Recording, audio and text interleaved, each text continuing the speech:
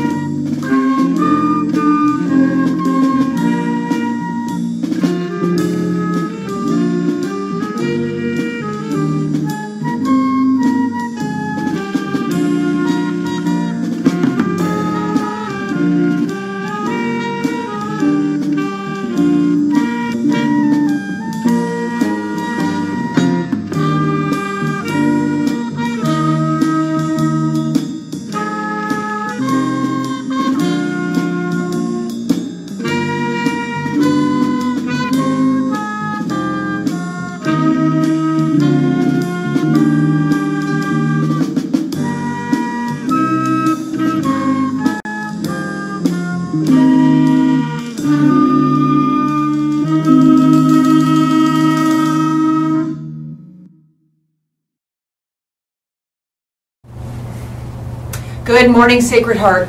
Today, September 30th, marks the National Day for Truth and Reconciliation.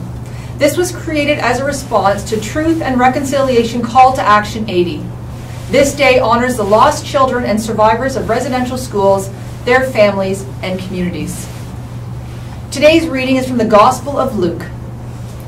A priest happened to be going down the same road, and when he saw the man, he passed by on the other side. So too a Levite, when he came to the place and saw him, passed by on the other side. The Gospel of the Lord. Praise to you, Lord Jesus Christ. Jesus teaches us that we love our neighbors when we decide not to cross the road and when we tend to their needs where we find them, for as long as it takes. In the case of Indigenous education, the real need is political will, that we would listen and lend our voice to our neighbors. And today we have a prayer for truth and reconciliation. Let us pray. In the name of the Father, and of the Son, and of the Holy Spirit. Amen. Dear God, we praise and thank you for the blessings of life in Canada, from your natural bounty and from the work of human hands. We ask you to open our ears to the truths about our collective history shared with the Truth and Reconciliation Commission by survivors of residential schools. We ask you to open our minds to the complex and subtle ways that past mistakes, arrogance, misuse of authority, and sinfulness have damaged our social fabric in ways we have barely begun to redress. We ask you to open our hearts that we may continue to listen even when the truth challenges us, that we may understand that we are heirs to a system that has shown itself capable of domination and cruelty, whether or not we personally contributed, that we may commit ourselves in all humility to do what we can and support the to restore our ruptured social fabric. Amen. Sacred Heart, have mercy on us. In the name of the Father, and of the Son, and of the Holy Spirit. Amen. Hey guys, we are grade 11 students from Miss Comrie's grade 11 English class, and we are here because of National Day of Truth and Reconciliation to explain Pope Francis's visit to Canada. During July of 2022, Pope Francis came to Canada to apologize for the Catholic Church's role in residential schools that had been created since the 1800s and ended in the late 1990s. Over 150,000 Indigenous people were taken into the residential school system where they had been neglected and abused. 60% of the schools were run by the Catholic Church. During his visit, Pope Francis stated that he acknowledges the Catholic Church had a role in the residential school system. Pope Francis's visit brought closure to many Indigenous families and their communities. We hope that the information helps all of you in understanding the importance of the Pope's visit to Canada. Over to you, Mr. Dunn. Thank you to Ms. Comrie's students as we recognize call to action number 80 from the Truth and Reconciliation Commission today. We approach today with a somber mood, a mood of respect, and with an open heart to learning. With that, we will see you all at Mass later on this morning, and we do have some announcements today. For students looking for support with math at lunch, please come join in the math study hall on Tuesdays and Thursdays at lunch, and that's in Miss Fletcher's room. That's S103. All grades of math students are welcome.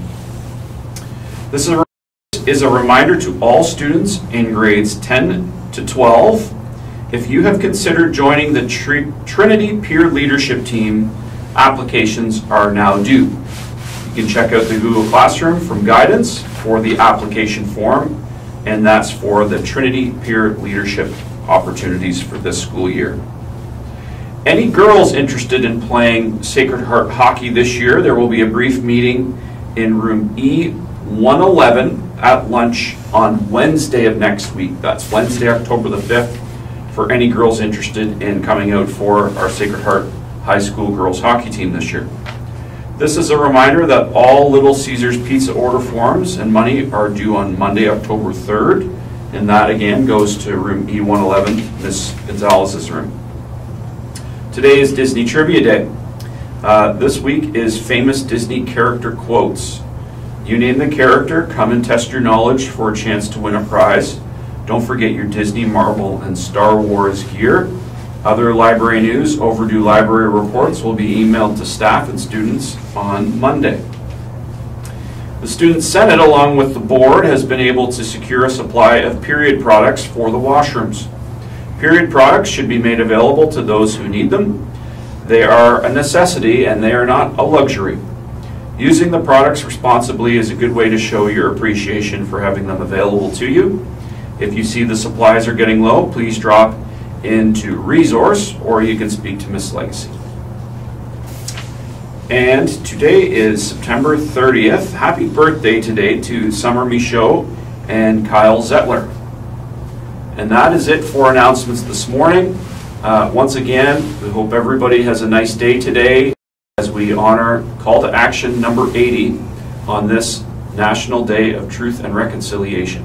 We will see you at Mass later on this morning. Take care, everyone.